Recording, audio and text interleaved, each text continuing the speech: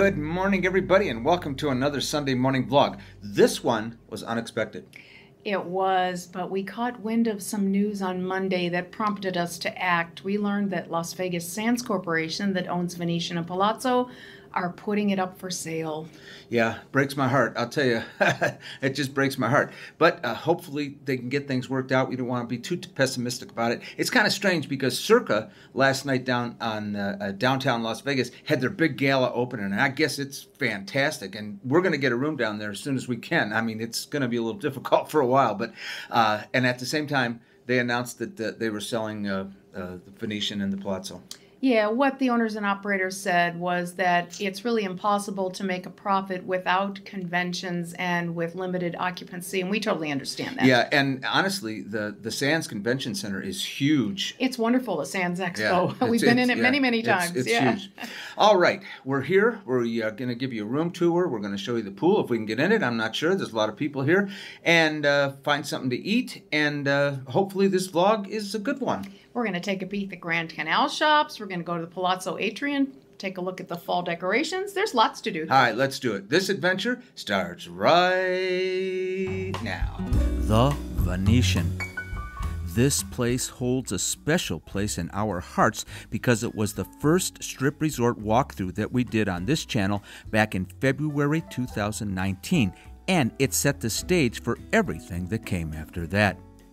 We didn't book a room back then, but given that changes may be in its future, we are very, very happy to be here today. The Venetian was built on the site of the iconic Sands Hotel and opened its doors in May 1999. It cost $1.5 billion, which made it one of the most expensive resorts of its kind. Indoors and out, the Venetian was inspired by Venice, Italy, and we just love the Renaissance architecture and historical accuracy of all of this, half a world away right here in Las Vegas. It's no wonder USA Today calls the Venetian the most romantic hotel in Las Vegas.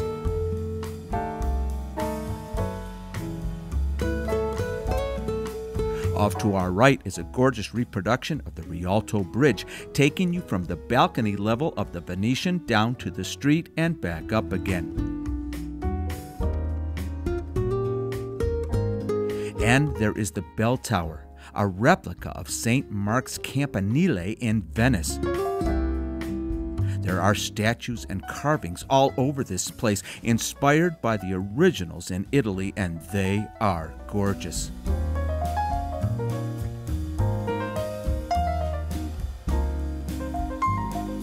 Of course, you can't think of the Venetian without the gondolas coming to mind. You have your choice of indoor or outdoor rides, serenaded by your gondolier as you float along. The outdoor version was doing a brisk business on this October afternoon, and I'll tell you what, we can't think of anything more romantic to do than this. Now you can also hop a ride indoors, gliding on 1/4 mile of the Grand Canal, right past all the shops.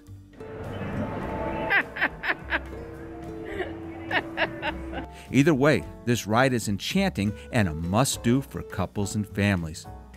Cost is $29 per person on weekdays, and the rides run from 10 a.m. to 11 or midnight depending on the day.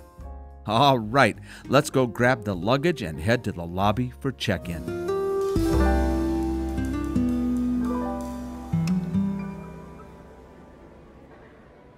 We arrived around 2 p.m. and had a short wait in line for check-in. Waiting in this fabulous lobby is no hardship. The only word that comes to mind when you're standing in this space is splendor. The armillary sphere is the centerpiece of the lobby, a stunning recreation of the original and an enduring symbol of Renaissance spirit. The Grand Colonnade connects the reception area with the casino and is the #1 selfie spot in the resort.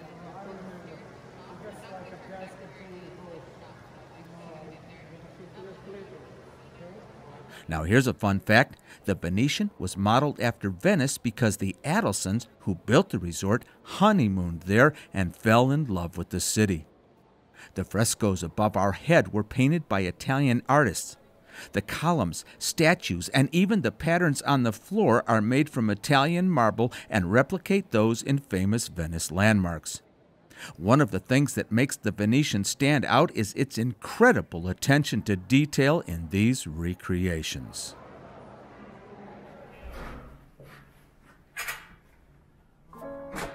We booked the luxury King Suite for a midweek impromptu stay. It's 650 square feet of pure joy.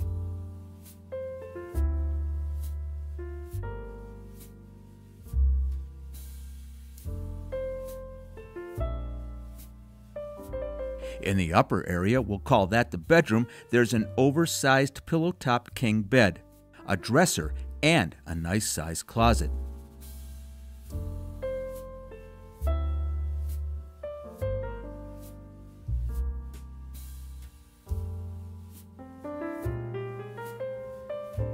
In the closet, there is an ironing board and an iron, and a small-sized safe to keep your valuables in.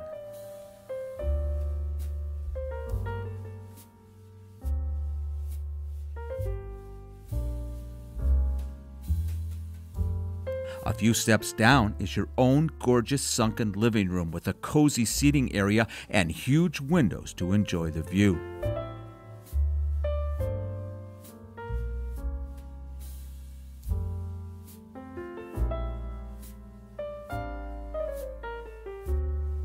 There's a desk for working, high-speed internet, and a total of 3 TVs, one in each room.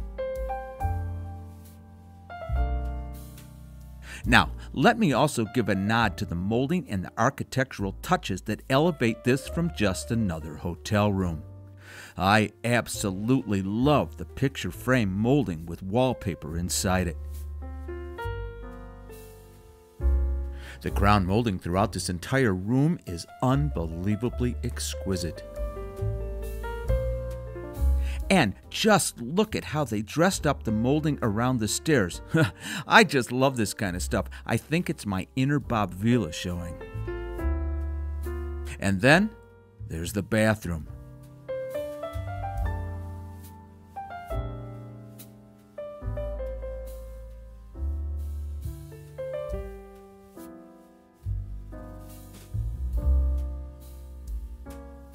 It has a separate glass shower, a Roman tub, double sinks, a makeup mirror, and all this gold trim.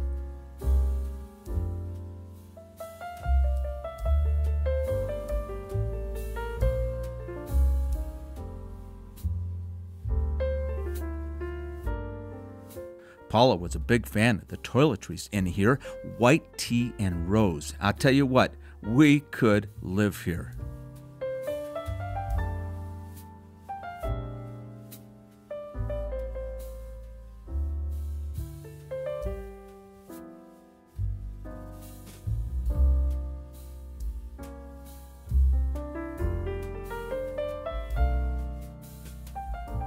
In case this isn't big enough, the Venetian has more suite options that go from 1,100 up to 8,000 square feet.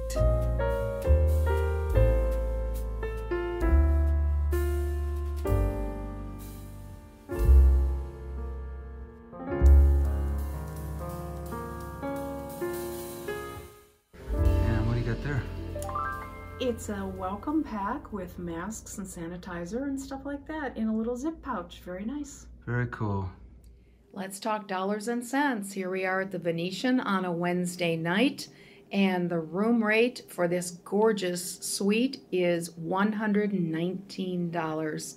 Of course, you have to add on the resort fees and taxes. So out the door for this one-nighter, we will be paying $186 for a fabulous suite on the Strip with all the trimmings. And you know what? I consider it money well spent. On weekdays, there is no wait list for the pool, although social distancing is enforced and masks are required when not in the water. This pool deck is 2 gorgeous acres, and there are 4 separate pools, 3 of them infinity pools. The pools are heated so you can swim even in the winter, and on a coolish day like today, heated water sounds great. There are hundreds of pool chairs for sunbathing, and you can, of course, rent a cabana.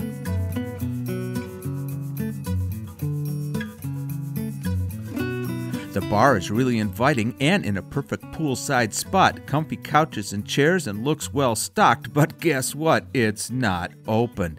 And in fact, no G&T for us this time around. There's no drink service at all at the pool these days.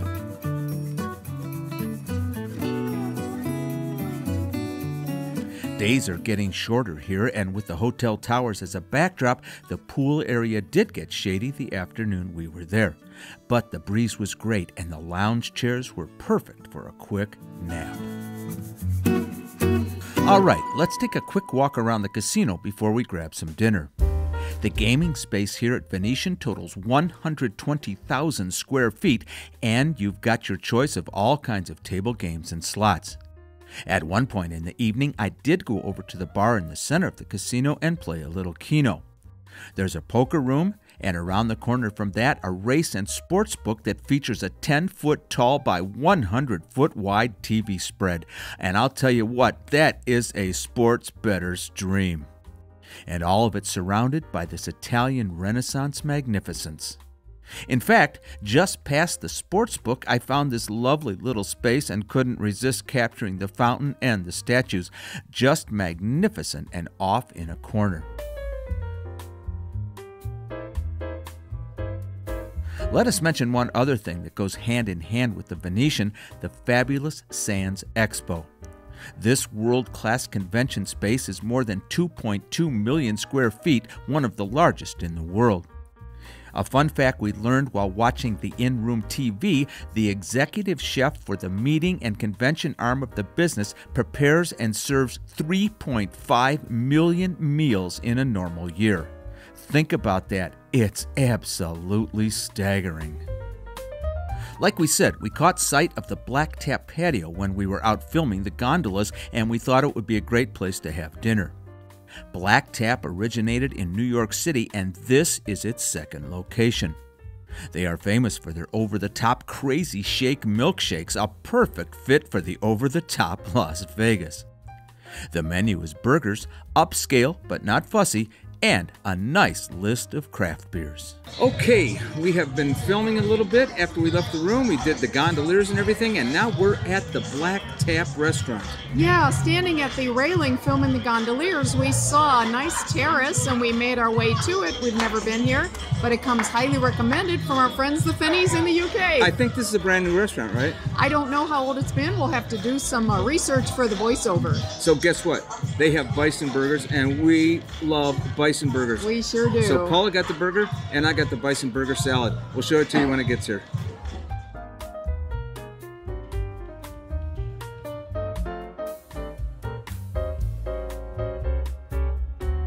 Making a choice for dinner here at the Venetian can make your head spin. There is so much to choose from.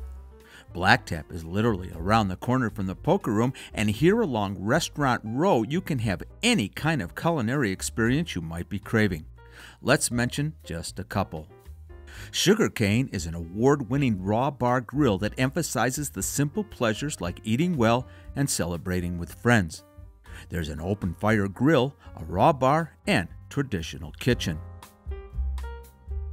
Yardbird is a modern take on Southern comfort food. Farm fresh ingredients, the best fried chicken in Vegas, and a dose of Southern hospitality as well. We'll have to come back and look at all the other choices. That would be a vlog in itself, but here are a few that will get your mouth watering.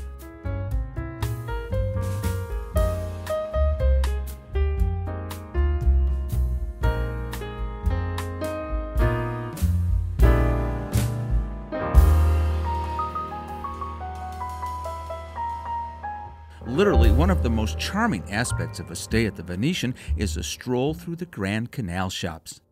This shopping and dining thoroughfare connects Venetian and Palazzo and is one of our very favorite pedestrian areas in all of Las Vegas. There are over 160 signature stores here, and honestly, we are long overdue to see what's new in this fabulous style mecca. With 2020 being such a tough year for retail, restaurants, and Las Vegas in general, we weren't exactly sure what to expect, but honestly, it's as charming and full of life as ever. shopping and more shopping, name brands and unique products, you name it. And food. This is the food court with lots of choices for a quick bite and a big, comfy seating area to rest your feet.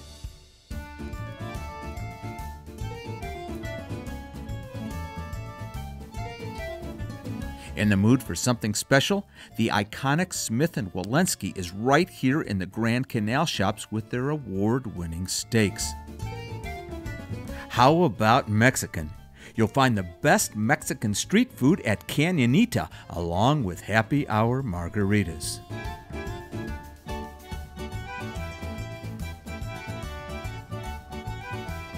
Romance on your mind? As we told you earlier, you can grab yourself a gondola ride along the Grand Canal here indoors under the blue sky. But the centerpiece of the area has to be this, St. Mark's Square. It is a faithful reproduction of the most famous area in Venice, St. Mark's. Just look up and around this gorgeous space at the detail of the architecture on the building fronts. It's just incredible. St. Mark's Square is the gathering place in the Grand Canal Shoppes, home to several notable restaurants set up as sidewalk cafes, as well as charming shops and kiosks. In normal times, the streetmosphere performers delight the passerbys with song, dance, and mime. And I'll tell you, we are waiting anxiously to have them come back again very, very soon.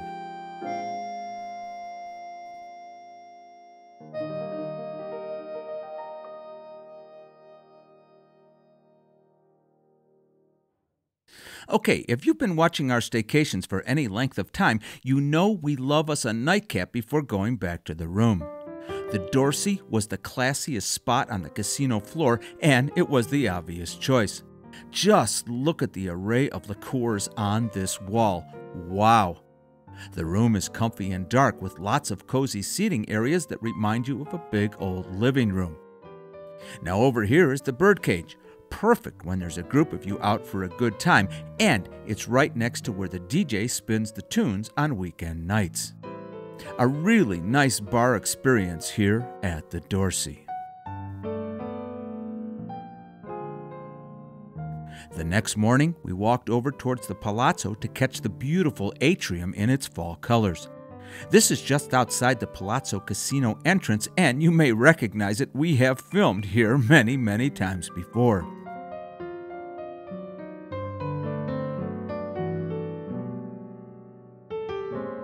The love sculpture is the centerpiece here, but today we wanted to take a look at the fall flowers and plants. It is late October, and we don't get a lot of autumn foliage here in Las Vegas. We can always count on the talented horticultural team here at Venetian Palazzo to dazzle us with pumpkins, mums, and brilliant autumn color.